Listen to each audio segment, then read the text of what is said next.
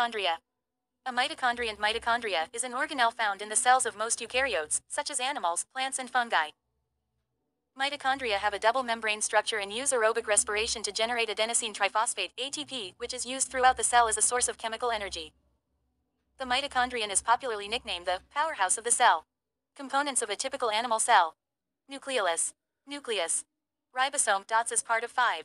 Vesicle, rough endoplasmic reticulum, Golgi apparatus or Golgi body, Cytoskeleton, smooth endoplasmic reticulum, Mitochondrion, Vacuole, Cytosol, fluid that contains organelles, with which comprises cytoplasm, Lysosome, Centrosome, cell membrane. A mitochondrion contains outer and inner membranes composed of phospholipid bilayers and proteins. The two membranes have different properties. The outer mitochondrial membrane. The intermembrane space, the space between the outer and inner membranes. The inner mitochondrial membrane. The cristae space.